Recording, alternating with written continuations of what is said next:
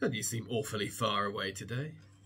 I tried to set the camera sort of back. I was like, I'll give myself some space. But now I've got like a whole table in front of me. I can just lean and talk to you. Like, I feel like an interrogator.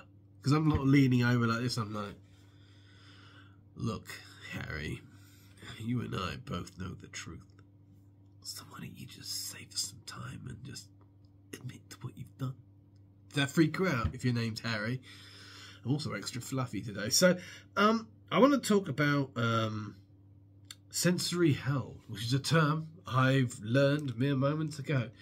I have like an Everest at the moment, which it's one of those things where at first I tried to record this video a few days ago, and I thought it was going to be a fun video, and the more I broached the subject, the deeper it got, and the more, it's one of those things where you open it up and you just start realizing there's more and more there than what you thought.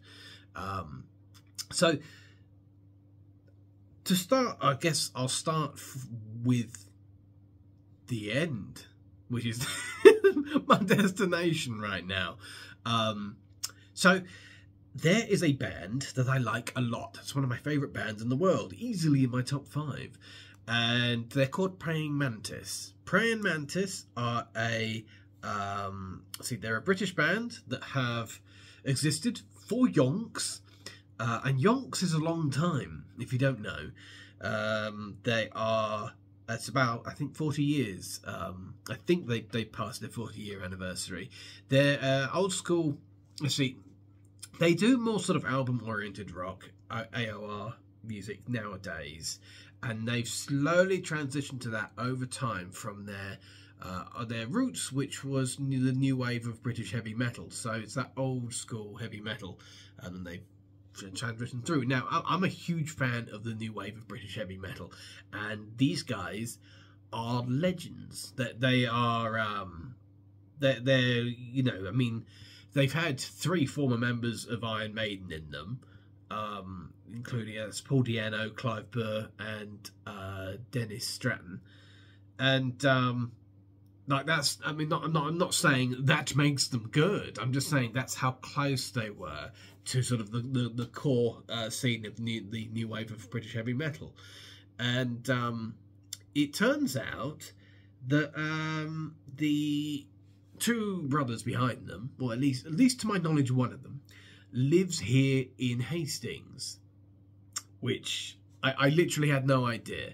All right then. So it turns out my ex, her current partner, knows them. I think he's done some work for them, stuff like that. And it turns out the chap teaching me guitar, Dan, who I've talked to, also knows him.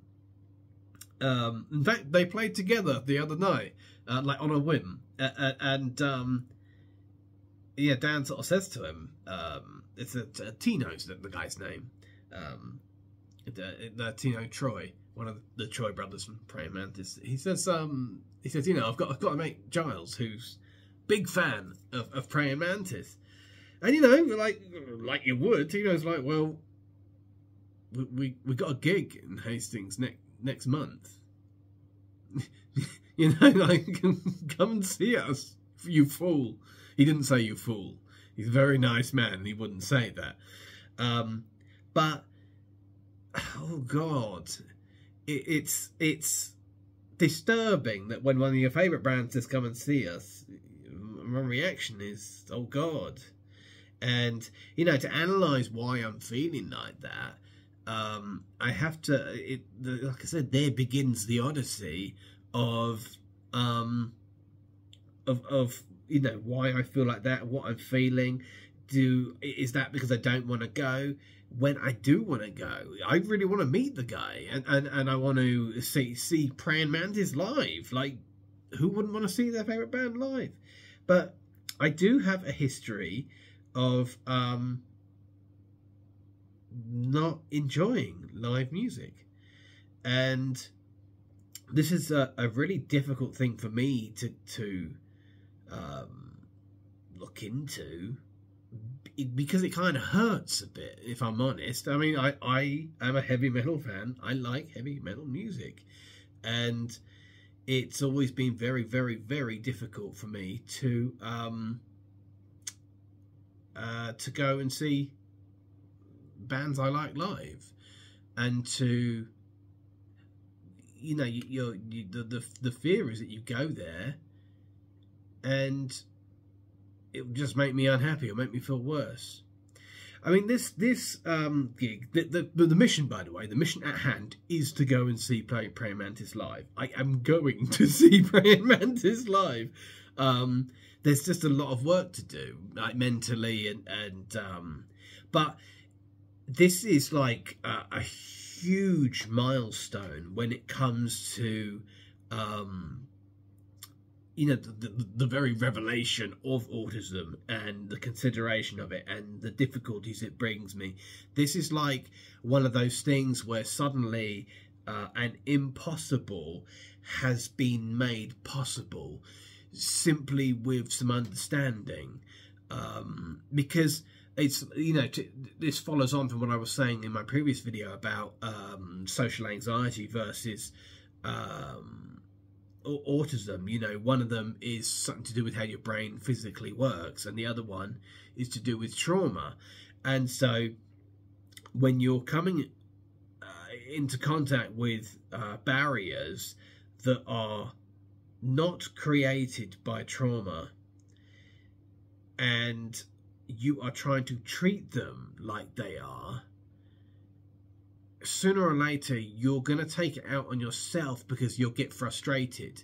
You know, a lot of the time when it comes to blaming oneself, that's caused by exasperation. And really what's happened when you get exasperated like that is, you know, when you think about, like, when you're trying to help someone out, like someone that you genuinely want to help, and you try it, you know, every single thing under the sun, and sooner or later you're going to start thinking disrespectfully about them. Not because you're a bad person, but because you've ran out of gas. You're on empty, you know. And I feel like that can happen when you're trying to encourage yourself to better yourself, but going the wrong way about it and not realizing that you're, you know, you're just so, you're coming at it from a completely different angle that outright will not work. And I think this goes back to the A-bomb video I did. That was the first video I did about autism, where I referenced gave the analogy of a door that can't open, and when you discover that you have autism or you are on the spectrum, it's a confirmation that that door doesn't open, and that's okay. You know, you can take another route around to get in. You don't have to go through the door. But until you know that, until you have that knowledge, you keep trying to open the door, and you blame yourself and you're horrible to yourself for not being able to open that door. And I go back to it, my mentally, when I think about this you know, gig and moving forward and going to see Praying Mantis, I think about the last gig that I went to, which was about 18 years ago, and that would have been Bloodstock, which is a heavy metal festival here in the UK. I believe it's open air now. I haven't looked it up for ages. I believe it's open air, but when I went, it was what do you call a festival when it's not open air? No air? Airless? I don't know. It was indoor. Oh, that that one will do. And it was an indoor festival. And you know, the thing that stands out to me the most about Bloodstock is that I went there 2 years with a bunch of friends, and I have fond memories of it. I remember, you know, when we took the car journey up there. I remember there's lots of you know, I remember one time we were on our way out of the parking lot on one of the days, because it was a few days festival, and we'd just seen Children of Bodom, and their album Hate Crew Death Roll. We were really into it, and we were on our way out of the parking lot, and we were just playing it on the car radio. We couldn't get out of the parking lot because all the other metalheads that were left leaving the festival started a mosh pit in front of the car. I remember I met Steve Williams from Power Quest. I think he lives nearby as well. But I think that's Eastbourne, something like that. But I remember like just talking to him for fucking ages, like for a really long time. And Herman Lee from Dragon Force, I remember asking him how long it took to grow his hair, and he said if you got eight years spare, which is quite interesting because I've been growing my hair about 8 years and it's nowhere near as long as his, but I think he trims his. Like there was a signing session, like we met God, so many different bands and stuff. Oh, and Blaze Bailey from ex-Iron Maiden, Nightwish. But the thing is, Saxon. Just want to throw that one in there because Saxon are awesome. The thing is, I cannot remember. And this is the clincher. When I tell you, I remember everything else. Gamma Ray. Throw them on too. I remember everything apart from the bands on stage. Watching the bands on stage. You know, what songs they played, what they did, and the only two memories I have of the bands actually being on stage, actually performing, was Children of Bodom and a band called Balance of Power. And I knew that because I Balance of Power stick in my head because I only knew the song Heathen Machine, and I was like, man, I really hope they play Heathen Machine or I'm fucked. And they came out with it, and so you know, I was like, thank God, I'll leave now, I've heard the one song I know. And I remember Children of Bodom because my girlfriend at the time fell asleep during their gig, which I thought was pretty impressive. I mean, like, but the thing is, we were in the seating on the second floor, and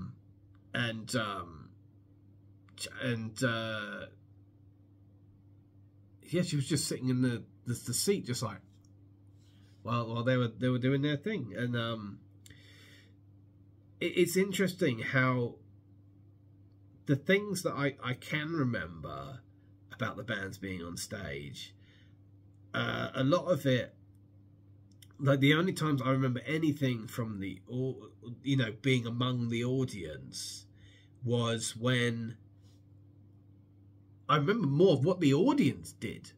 And that's sort of, I guess that's sort of me watching my arse, really. I remember there was one bloke with really long hair.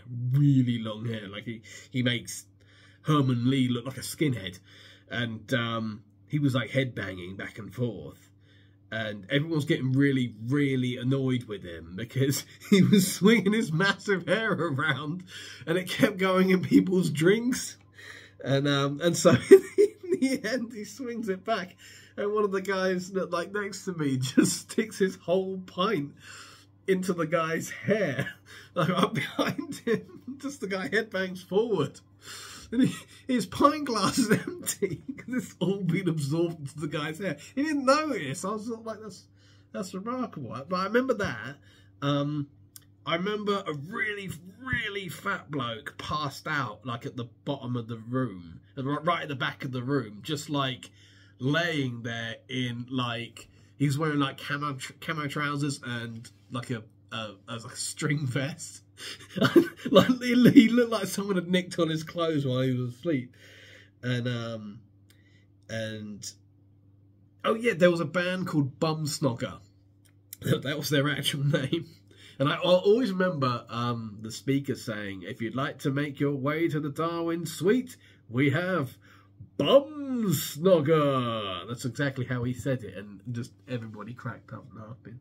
And I remember some, I think he was Norwegian, and he started talking to me about Tyre's boobs from Nightwish. They had a conversation with me for about 10 minutes about it. And it was kind of really awkward because I think she was in earshot. Like we're in a queue to meet Nightwish. That was kind of uncomfortable, to say the least. But the whole thing comes down to. Sorry, I'm getting sidetracked. But it's.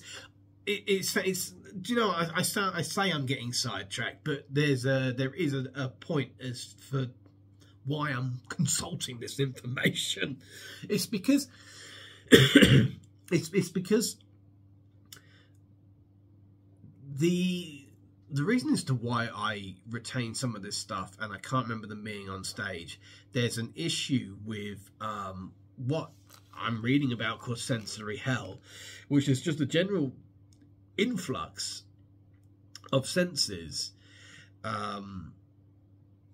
And it's weird because I hear the phrase and I hear it described, and it clicks with me, and so I end up reading and watching more about it, and it's just clicking more and more and more. Just that feeling of like, say, like you're at a pub and or a cafe or something, and someone just starts setting their band up.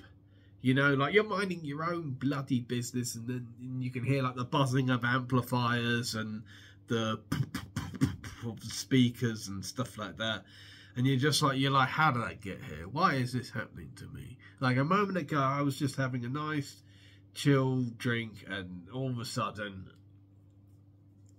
I'm annoyed, and it's a different kind of, like people sort of go, well, you might just be in your conversation, you don't like hearing, you're trying to have a conversation there and there's a load of noise happening, and it's like, it's a different kind of frustration, because although I might say something and go, well, that's annoying or something like that, it is still very much inwards. It's an inwards collapse, and that's the difference. It's like I was talking about the differences between anxiety and autism. Like anxiety is sending it out. Anxiety is worried about what's around you, whilst the sensory issues associated with autism, they're more inward. You're collapsing in on yourself. You can argue that one is an explosion, the other is an implosion, and it's like this weird sort of numbness. Like when I think about going to see Praying Mantis and think about what my reservations are about that,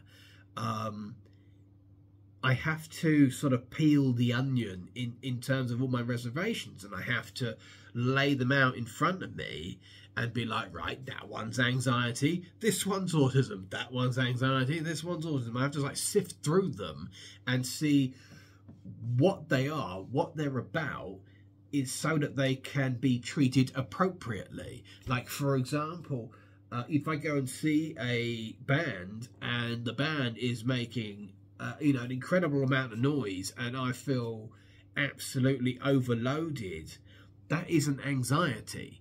It may feel like it may manifest itself as anxiety, but it's not. The root in it isn't some kind of trauma that's caused that. That there is something mechanical in my brain that in that moment does not like that.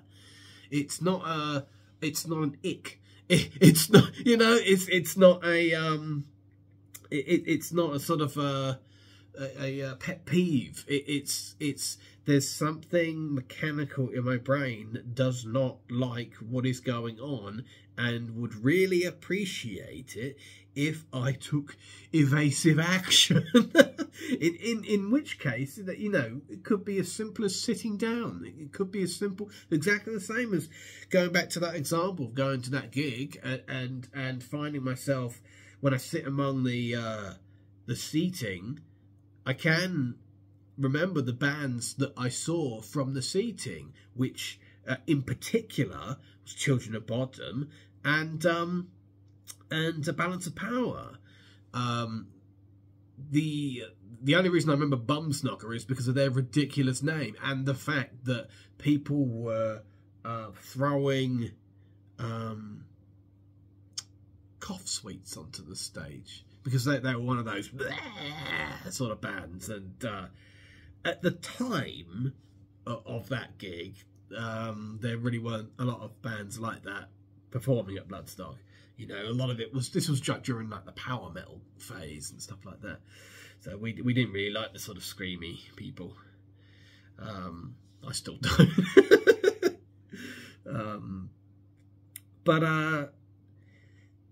Yeah, it's like going to apply the wrong remedy or treatment or course of action. Sorry, my nose is incredibly itchy for no reason at all.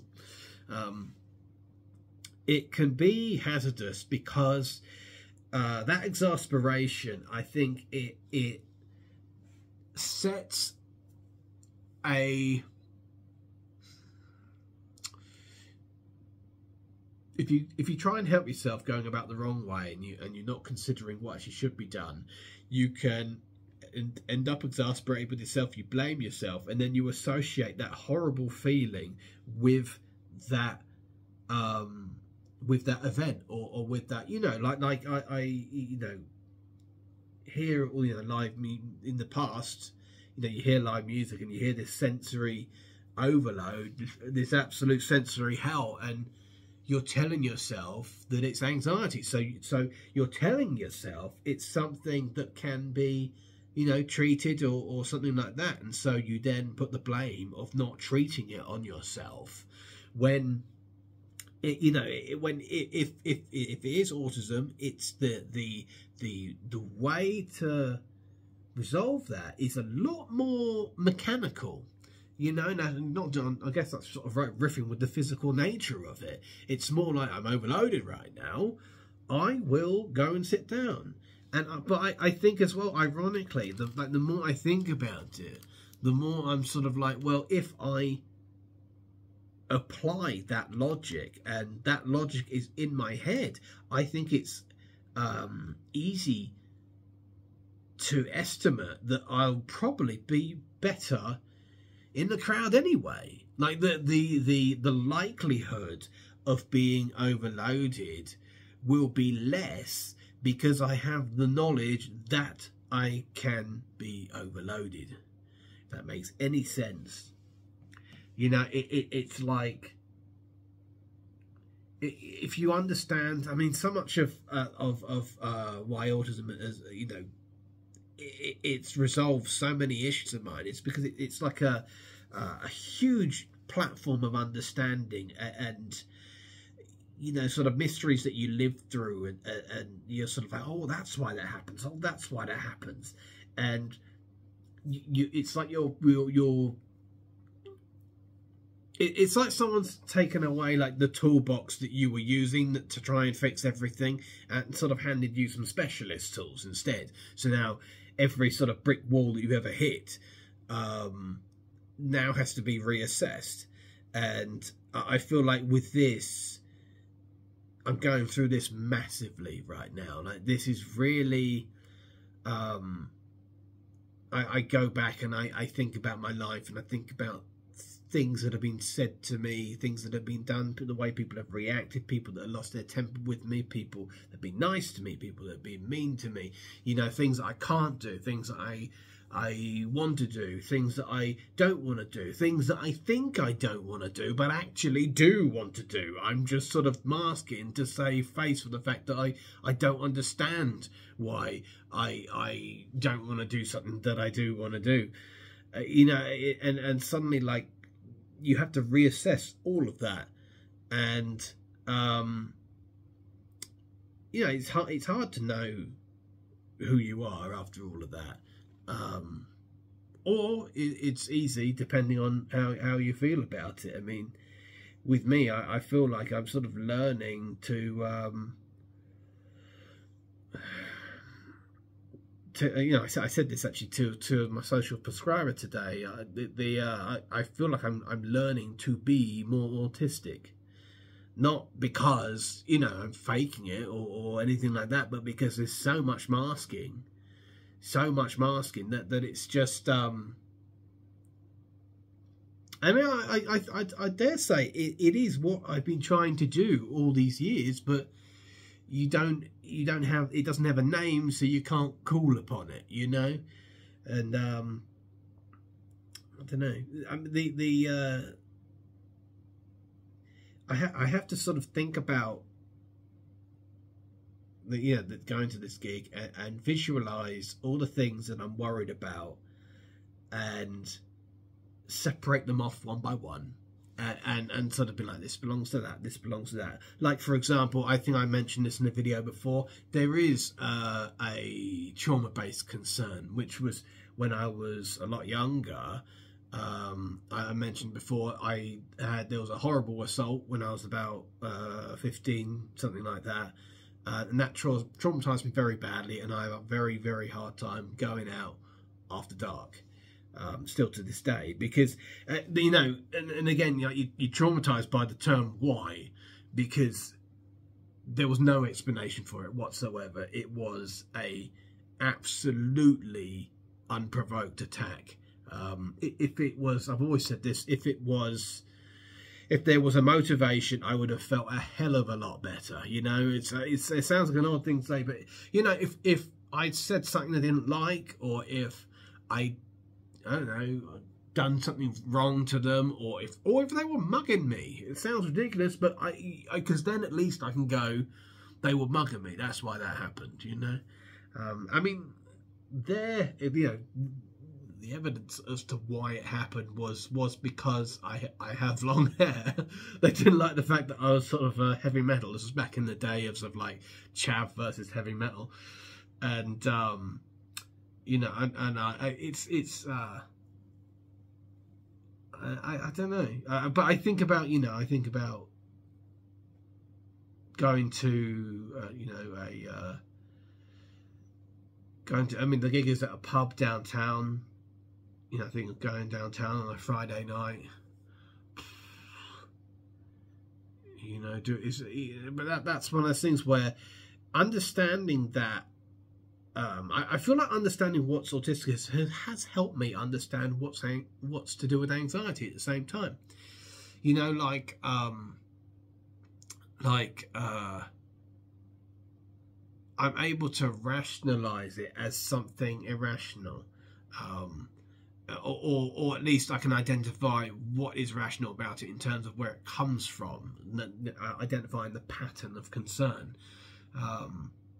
You know, I think about going down there. I'm like, you know, well, how often do people really get beaten up in these things unprovoked? You know, and it's sort of I don't know. I feel like that is a concern of mine that I can deal with. But like I said, that's a very anxiety-based thing. So I have to take that and then put it aside. Then I have to consider the sensory thing. And I wonder sort of how much of my life is going to turn into this, just sort of picking apart things and sort of identifying where concerns have come from and how to do things differently. But it's interesting. But I guess I'll probably leave this video here because I am starting to ramble. But I want to check in on this subject again. You know, make a video. I saw praying mantis, which is that's just going to be so cool. It's just going to be so cool just to see praying mantis. But I think it's going to be cool to embrace myself as who I am, and that, I tell you something, that makes going to something like this feel a little bit easier, because I don't know. I feel like it's like my real face feels like a new face that I just sort of want to show off, and it's a wonderful opportunity to enjoy myself and to meet some people who are truly legendary. You know, just seems like a good deal. But I was about to say time will tell, but it's not up in the air. It is going to happen. Right. Like I said, I'm sorry it's just been a rambly one, but it's like I'm doing feng shui inside my brain. I hope you guys are very, very well. I'll talk to you soon. See you later.